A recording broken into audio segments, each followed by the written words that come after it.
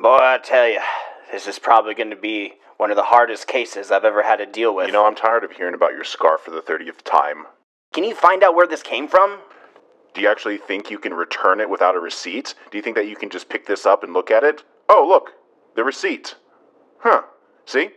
Well, this only kind of tells me the size, but... Oh, they're not Levi's? That's a brand, not the Fine. store. I guess I'll go take it over to the lab guy and he can now figure it out for us. This isn't a proper use of police time, but yeah, who cares? Let's murder solve themselves.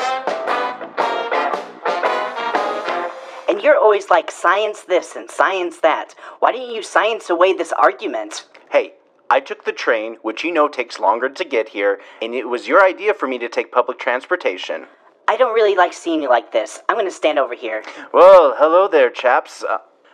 Did you solve the, cure for cancer yet? Oh no, I want to make... Well, then you better steal from the Germans, because look over here.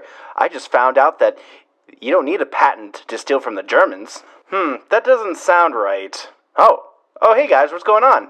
Yeah, let's talk later about this German thing. We're here for important police matter. Which DNA evidence do you want me to fake this time, officer?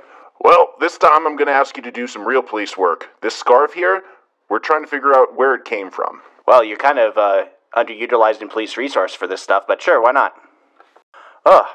Thanks guys for waiting for 4 hours, but here are the results. Let's see here, wool, cotton, and a couple other things that I don't recognize, like pleather? What does that mean? What does pleather mean? Well, pleather is leather, but it doesn't kill cows.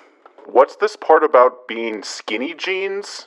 What does that actually mean? It's a kind of fashion where it looks like long johns, but made of jeans material. Tighten the thighs, loosen the crotch. And there's only one place to get those. Hot topic. Hot topic.